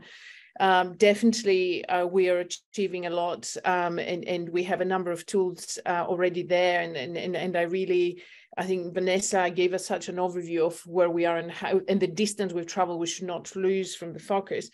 And at the same time, what I hear is how the work we do, what we have, we converge on the need to look and focus on both the process, so the conditions that need to be in place in order to lead to products, as well as the support that is needed by the products and how those products need to feed back, and we need to the learning to actually feed back to facilitate the process, and probably a need to disentangle when we talk about the real value added of what we do, because we tend to homogenize the issue and to not separate process and product, and how we can actually really capitalize on that. And this gets me to the second point, where we also think in a sense, in something, well, of course, in the interest of brevity in conversation, but when we talk about level, so undergrad, postgraduate taught, postgraduate research, and so on, what we know, of course, is that, again, we kind of jump on the product without thinking of what we need in terms of building pathways in the cycles, the degree cycles, and to really think of the life cycle of the student experience and how we can actually build all these learning activities. Because as Andres said, we want all our students to actually achieve it. And at the same time, we don't want all our students to participate into one learning. It's impossible and it's not right anyway. So the question is, and we know that particularly if we want, and we all want, and that's, I'm absolutely certain that we really want to increase participation, by groups that are historically and underrepresented in all the initiatives and activities, and scale up opportunity. We know that in order to do this, it's not a matter of putting a particular type of resource on the table, because we know that our students, all our students, have more complex lives, and particularly students who come from a particular background. So we need more experience and more often, which gets us onto this very difficult balance of needing to scale the micro with the macro. And that in sort of closing on that gets me to the point, the very important point that Vida raised, and Florian also picked up, that we, of course, the vision is that all universities to participate in all the forms of European collaboration we're discussing today, but this is also far from the sector's daily experience, and not homogenizing the university as one of our recommendations is also not homogenizing the diversity we have. So we already have another question on the table, which is risks to create silos. And of course, alliances themselves need to not become new silos, which is also what Rafaela alluded to earlier on.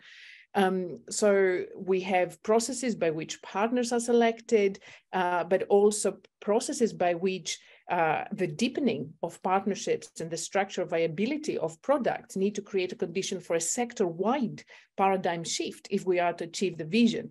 So then that gets us up to how we can actually interface between the various different initiatives, which makes, of course, a complex issue even more complex issue, but we also have the tools, because of course the work that comes from all these pathways can and should feed into mechanisms. I mean, Erasmus Plus is one that is actually really is giving us so much to actually really think of how we can disseminate and sort of benefit sector-wide. I believe very strongly in sort of taking an ecosystem approach and understanding that all our ecosystems are very complex and how they interact in terms of their local, regional, national, and international. And within that, this is the work we do in Utopia to actually really think how we can create sustainable learning communities that actually cut across. And this is very much speaks to the principles that we're trying to achieve. So I'm going to basically stop with those three, but to me, these are kind of where I see we by kind of having the opportunity to have spaces like today's to really disentangle and sort of think what are priorities and how we could actually engage the multiple different stakeholders in a prioritization is really beneficial as we're moving forward. And I'm going to stop here. Thank you. Thank you. Thank you, Joe. I've got some questions from the audience now. So we've been very patient.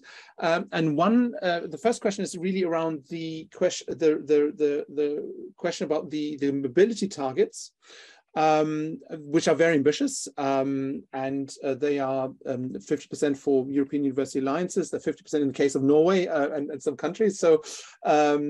And the question around the green agenda, how do we bring that together? And I don't know who would like to answer on that one. Rafaela, Karin, from your experience in the networks, how have you discussed this issue? If I may, I don't really have great answers on this. It's definitely something we are discussing. We are trying to bring together mobility issues with respect to inclusivity issues, and we are discussing, at least inside both the Alliance and the University of Bologna, whether at least some digital tools, at least some technologies, at least some short mobility, and both though blended teaching, blended education can help into that respect. Let me also add another issue. So we try to tackle it as a sort of triangle. So mobility, which we really believe is part and parcel of the experience, of the international experience. So we don't want to do without actual in-presence mobility, because it's all the cultural experience. It's not just learning something in a different university. Inclusivity, so we want more people to be able to do that and to have some international experience, but there's also sustainability.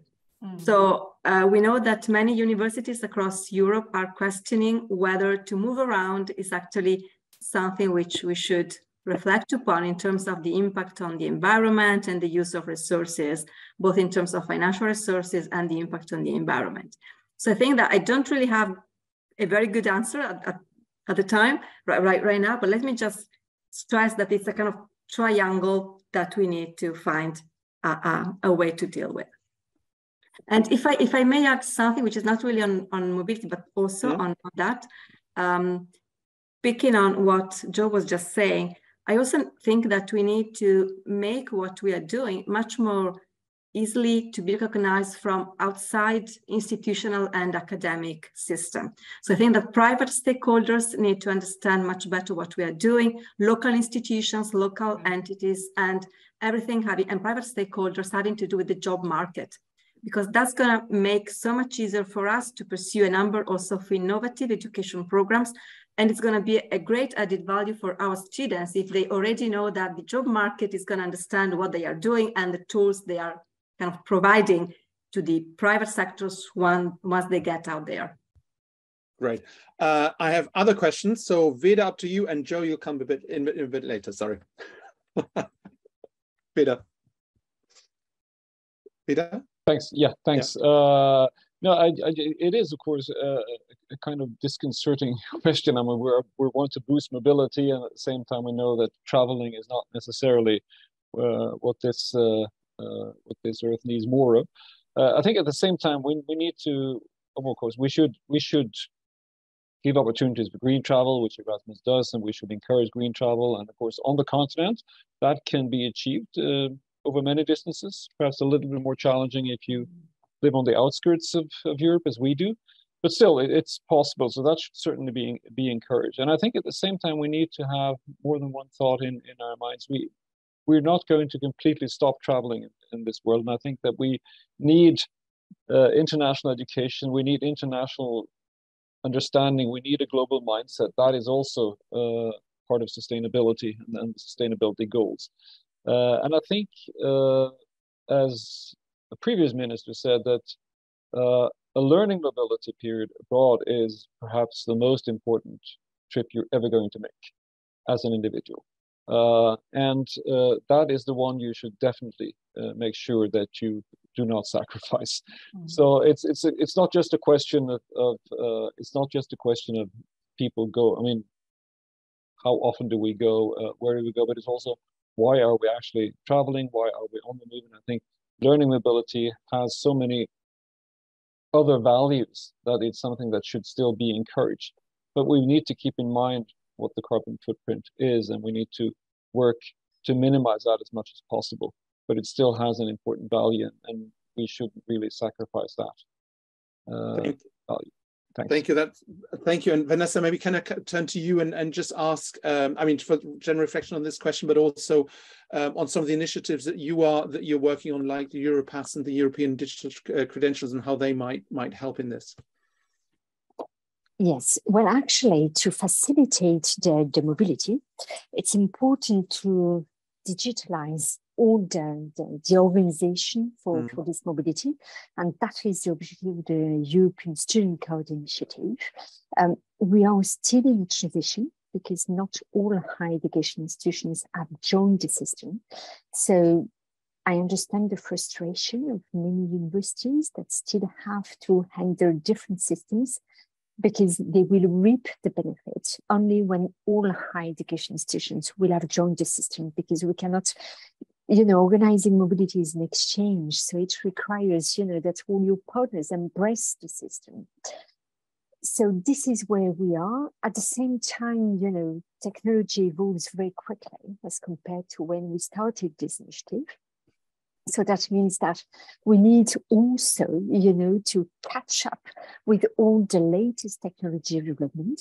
And our objective is to really build, and I liked very much because several panelists used this word before, we need to build a coherent digital ecosystem for the higher education institutions. So that is why our plan in the phase 2 of this initiative is to really work together with Europass, work to the European digital credentials and all the other European tools that are in development to ensure this coherence between all these different systems. So if you want the experience of your students, we'll start with the European Student Card Initiative to facilitate, the exchange of the learning agreement, etc.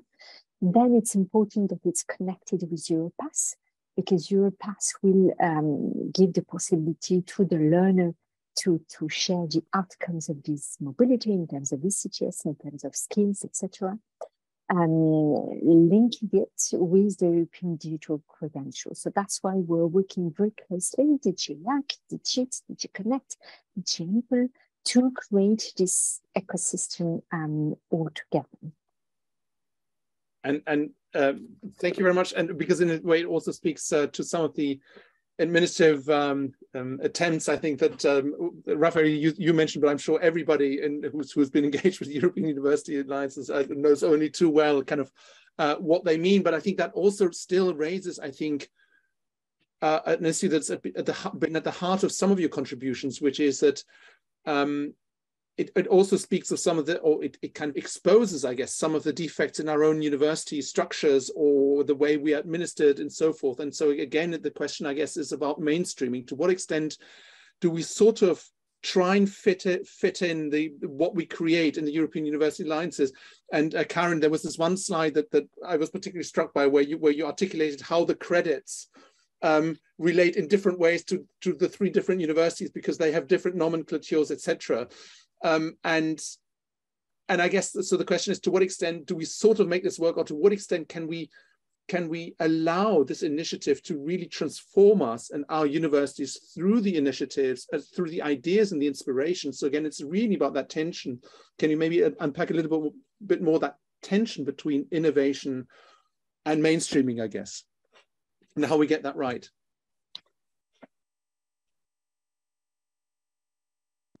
Karin, Raphael, Andres, because Andres, it also speaks to what you said, right? I mean, the voluntarism versus the kind of... I mean, very, very, very briefly. So just to make a very, very clear example, for instance. So within Europa, we're trying to work on joint degrees on sustainability.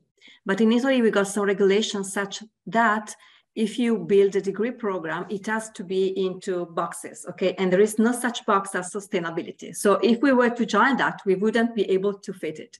So on the one hand, given that our ministry is so keen on pursuing European alliances and joint degrees, and also the accreditation agency is really a partner institution for us, and we're working on that, it's very useful for us to say, look, if we want to build strongly interdisciplinary programs, as you are suggesting we should do, then we need to change the national regulations, because otherwise our degree programs are not going to be updated with respect to the lines of interdisciplinary and transdisciplinary projects and education programs across Europe. So this for us is a very useful tool to pursue what we would like to pursue, suggesting that the direction is that very one. So it's a very clear example on our side. Thank you. Yeah, I think the obstacles, vary depending on which country you're in. So one of the things that we struggle with is just how the teaching load of the professors are calculated, or staff members are calculated, and how much flexibility you have, to do things outside of what you are allocated for your standard job description.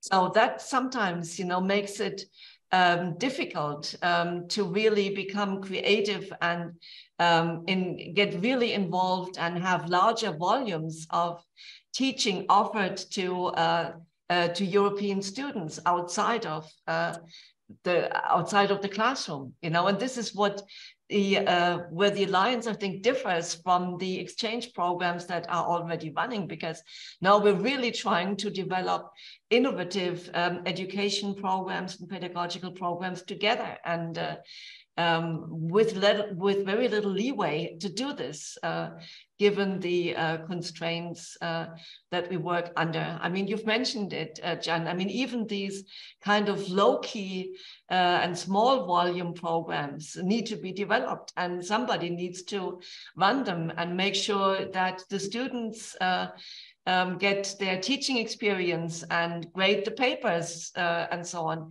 So I think,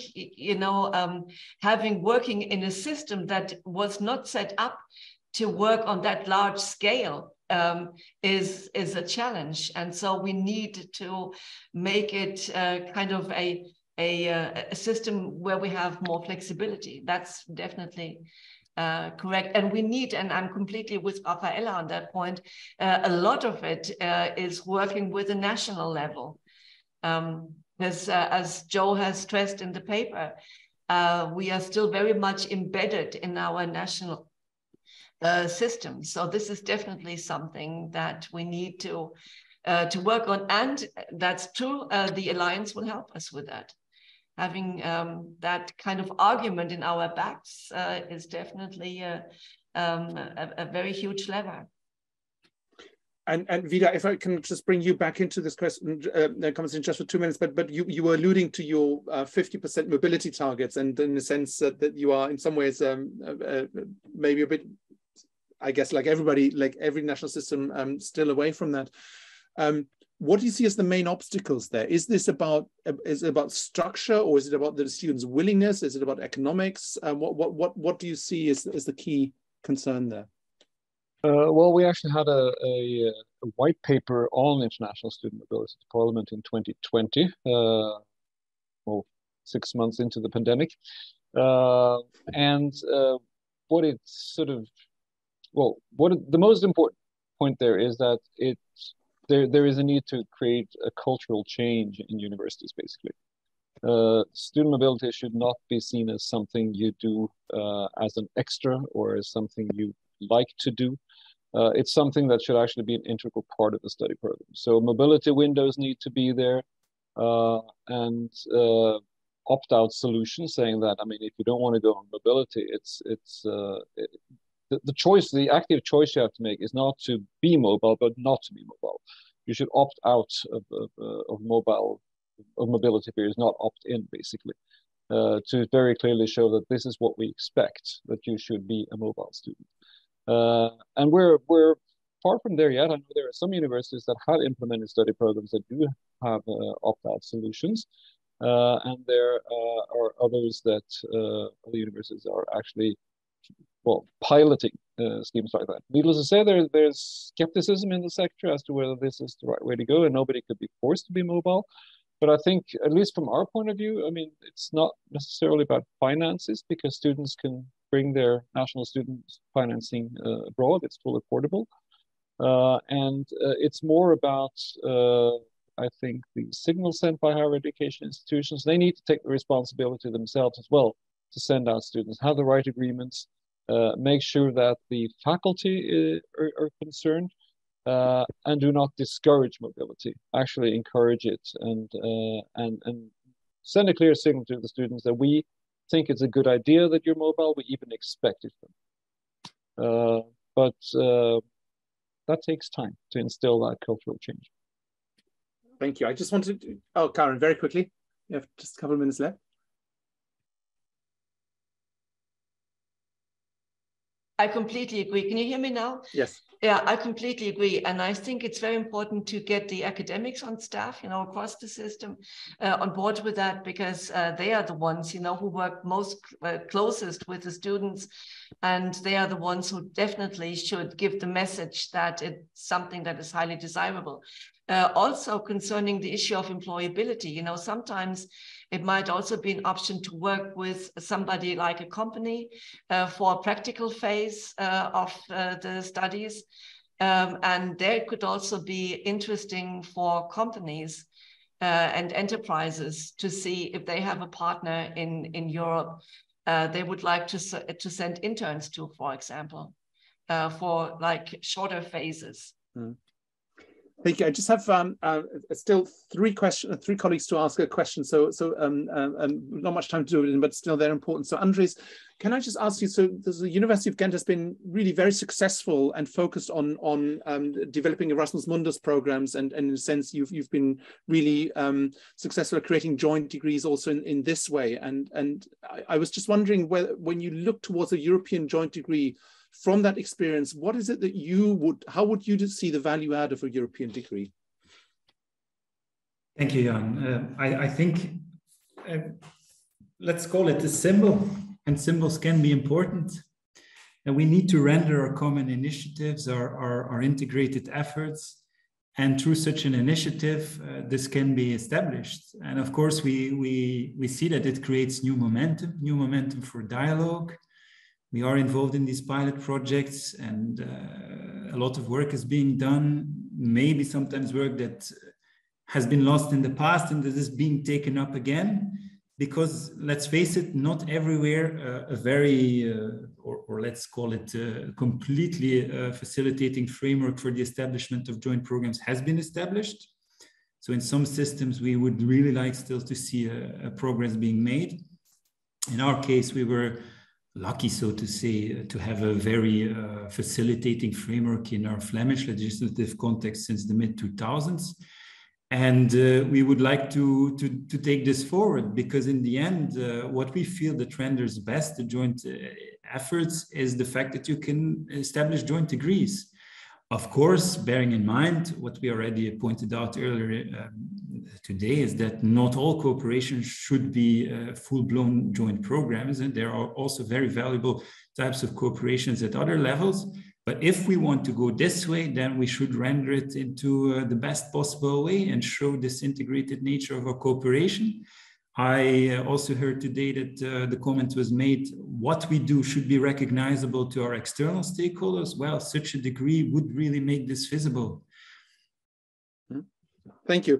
Vanessa, before I turn to Joe for some final comments, I mean, can I just ask you how, I mean, it seems to me a really important thread running through all of the contributions has been the diversity and the fact that there's so much going on and so much extraordinary and so much exciting stuff going on. And there's I guess as soon as you start thinking about a European degree, you are already beginning to address all these complex challenges that Rafaela and Karen, et cetera, were mentioning. But at the same time, there's so much more that in a sense needs to be done. So I guess how can we find ways to ensure that we recognize and validate the kinds of things that are coming to the fore that are really exciting and that really need to be supported? Absolutely. No, I'm very happy that you asked me the question, because if not, I would have, in any case, give some feedback on that, because I heard a lot the needs for this diversity, that it's not that all cooperation should be done through the European universities and INCs. Fully agree with that. It's not that all cooperation should lead to a joint European degree. Fully agree with that. So the objective of the future Erasmus Plus program should really continue to support this diversity of cooperation models and this diversity of mobility formats, so that we can really make sure that a larger and a more diverse number of learners can access and succeed in higher education. So that's absolutely fundamental. This will continue. Nevertheless, it's also important to make sure that those that have the possibility, the level of ambition to go deeper in the transnational cooperation, such as through European universities, that can lead not only, but possibly to joint study program, joint degrees, to give them, if you want, the possibility to develop it. So this is what we are looking at and what we are working on together with the higher education sector and together with the member states. And we see this tension between the level of ambition and the reality. And I liked very much that you addressed it in this report. We see this tension, and that is why we have launched this Erasmus Plus experimentation call, because whenever we discuss in the council and with the member states, they are not always, despite now more and more direct dialogue between the ministries and the universities, which is extremely positive,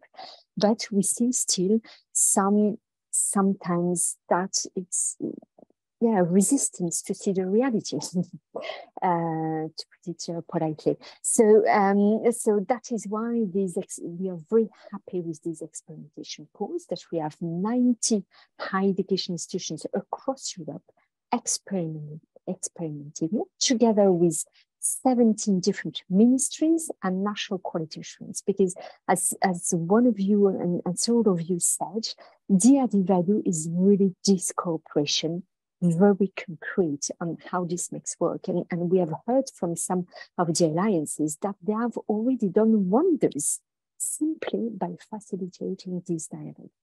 And this will facilitate the work not only of the European universities, not only those involved in joint European degrees, but as Andrew said, this will help at all levels of transnational cooperation. So that's really, really our objective. So the diversity, fully agree, it will continue. Diversity, inclusion will continue to be a top high priority, definitely.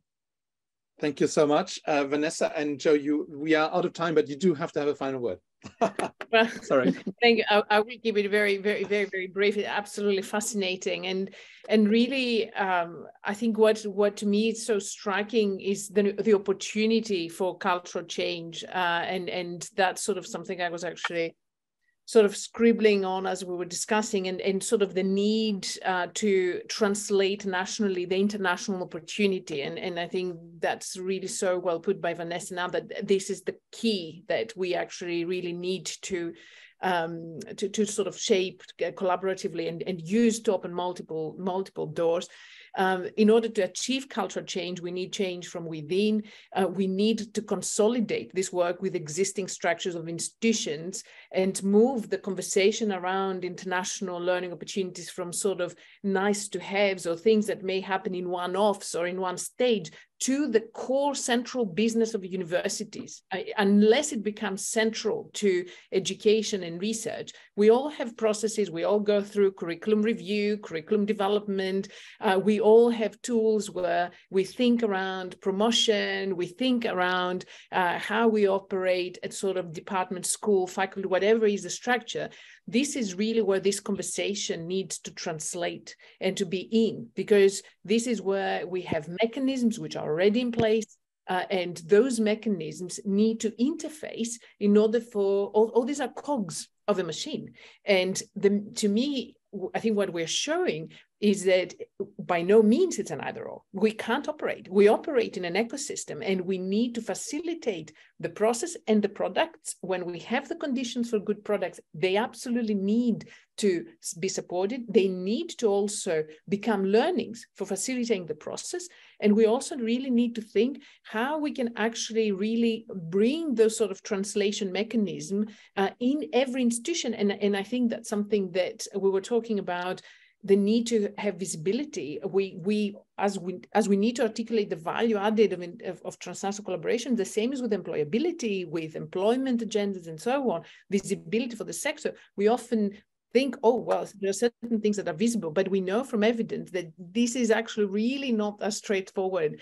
But there's an opportunity. This cultural change is also an opportunity for a cultural change around flexible learning, around how we can actually really bring those together. And I think we have a moment, and we need to make the more also of opportunities that we have when we go into this sort of meta level. So today we are under the guild. We also need to mobilize those absolutely invaluable spaces where we can actually really go into the sort of meta race above the reality of the institution, the alliance, and so on.